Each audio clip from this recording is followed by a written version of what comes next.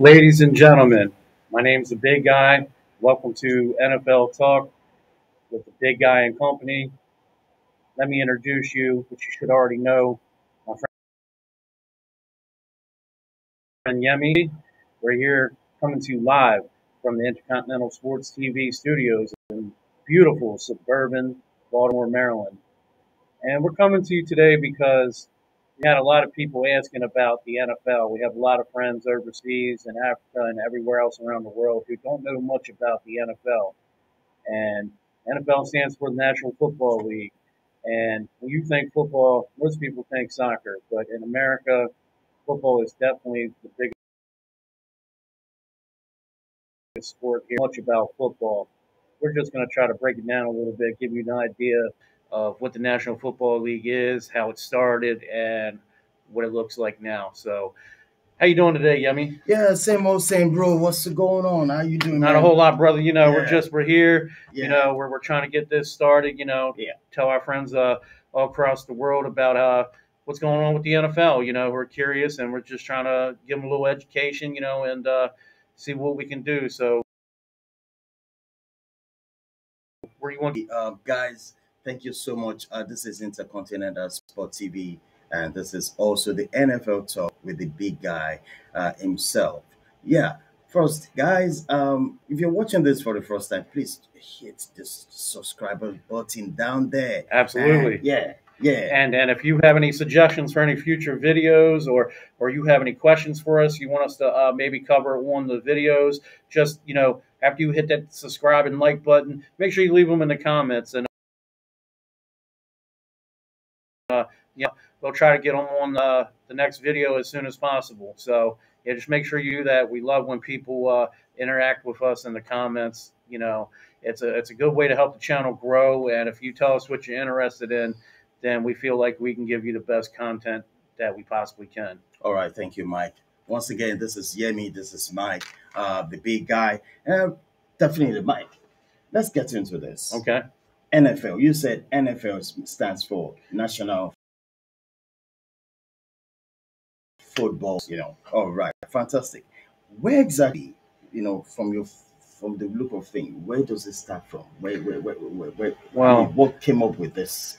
well, the This game of game. football itself had been around for some years before the NFL started, probably a good maybe 40 to 50 years Wow. in its most basic form. But the NFL started in Canton, Ohio in 1920. It was actually started by a group of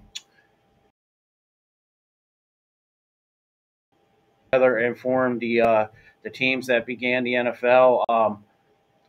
Some of those teams are no longer around anymore. They due to financial reasons, they are no longer in existence. But we have teams like the Green Bay Packers and Chicago Bears that were here from the beginning that are still here. Yeah. So there's been a lot of changes, a lot of new teams. We've had teams move around, but yes, that's 1920 is when the NFL started. 1920. All right. Thank you. Why? How is this game is being, can I say, sectionalized? Is it because I have a conference that's AFC football teams? Can you tell us about the division? I mean, Sure, how it's been divided, the division. sure. So basically, when the NFL first started, we didn't have nearly as many teams as we do now, which is 32 teams. So you didn't have the need for conference. And then as time went on, they did add some teams. I know in the late 40s and 50s there was another league called the All American Football Conference, and they actually absorbed a couple of those teams.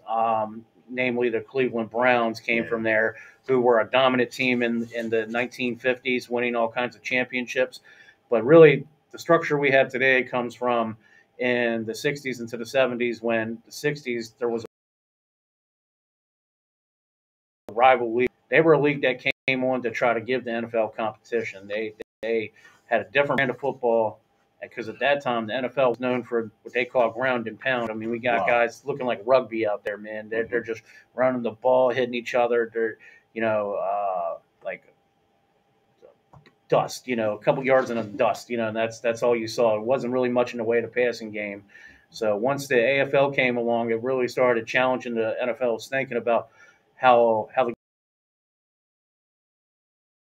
game could be. Oh, they're bombing it downfield, 50 yards. That Yes. really exciting brand of football.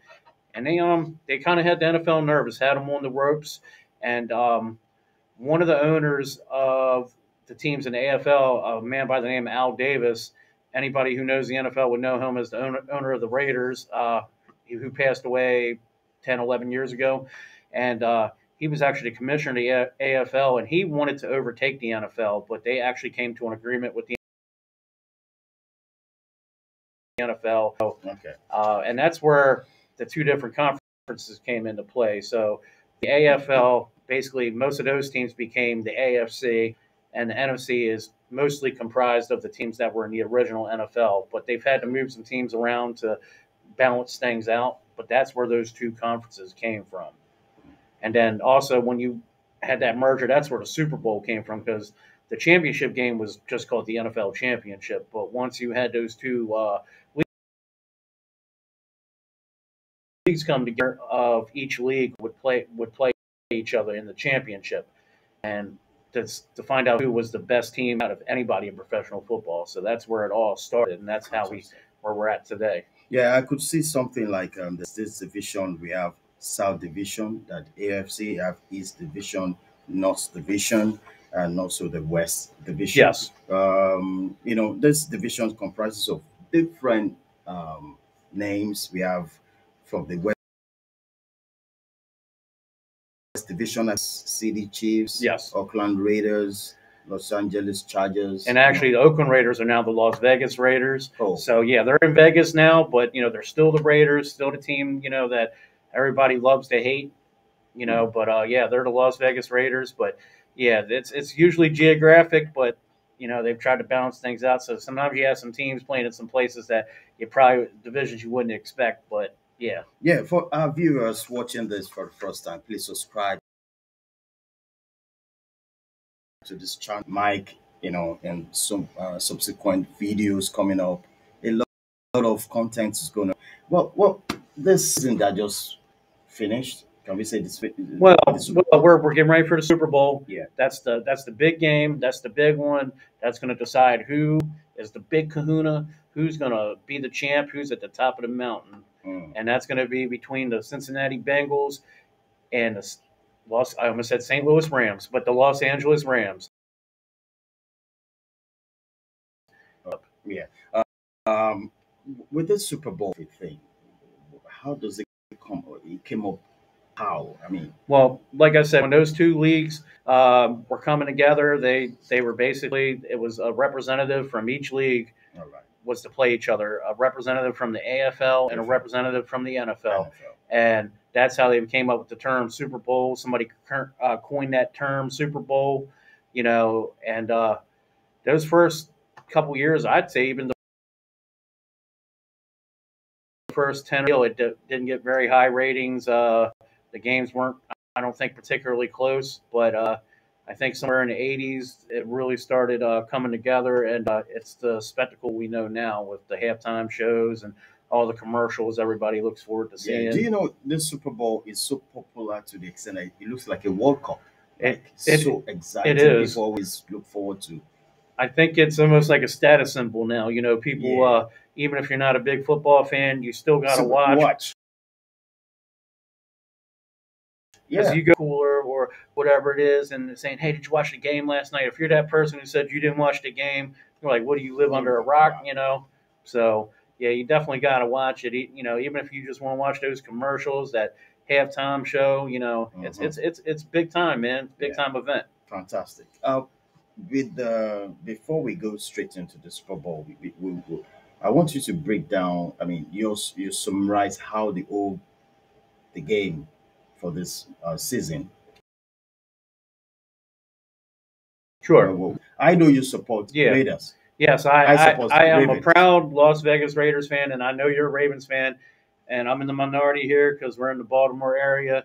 But I'm old enough that there was no Ravens when I was growing up. I grew up in the era of Bo Jackson, You know, if anybody's old enough to know Bo Jackson, if you don't, look him up. This guy was a monster. He could play football, baseball. He could play any sport you wanted him to. He could probably play soccer too, and probably embarrass some people if he really wanted to. Wow.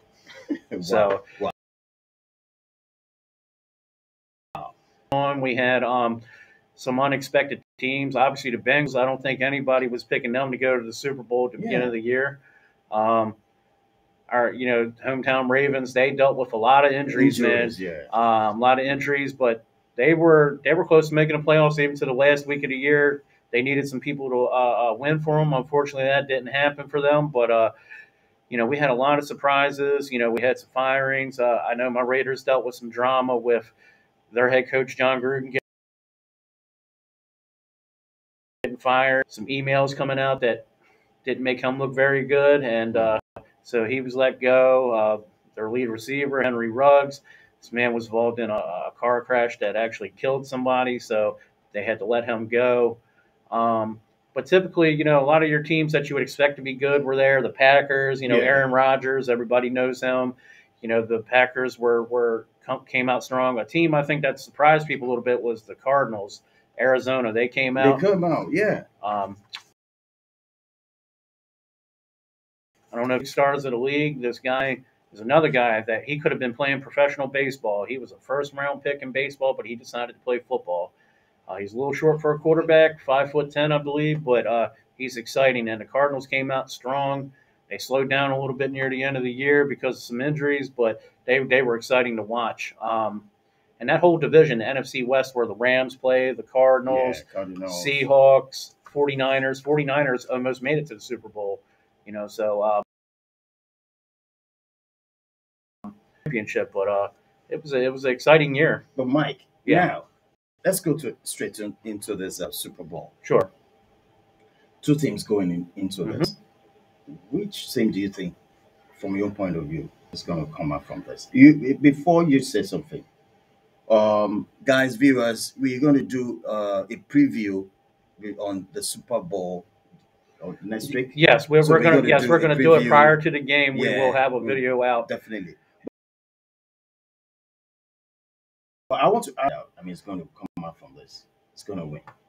Do you want to know what my heart thinks, or what my mind thinks? Your mind, because sometimes they're at war with each other. You don't know who to believe. I keep hearing people say the Bengals don't have a chance.